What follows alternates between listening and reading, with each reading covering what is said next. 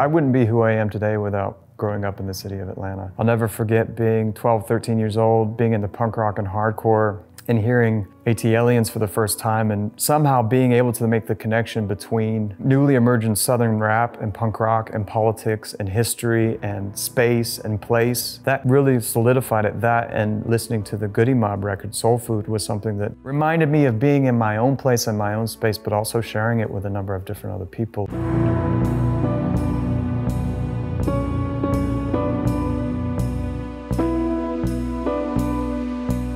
The idea of Algiers as a physical or a psychological space is extremely important to all of us because of our very specific history growing up in the South, feeling very uprooted and dispossessed, not only from the current political climate, but also from our entire history, which was a history of pillage and slavery and murder and brutality and genocide.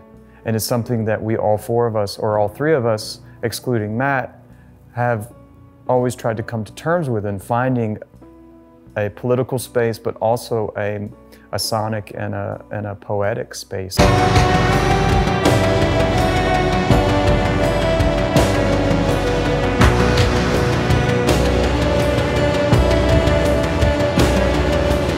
Expressing solidarity with people around the world who are struggling against oppression and capitalism has enabled us to look back to our own past and pull out those similar threads where it came from. There's a person like Miles Horton who founded the Highlander School, who brought Appalachian poor black and white folk together and tried to build a movement across political, social, cultural movement, and sort of laid the groundwork for the civil rights movement and also the Black Power movement.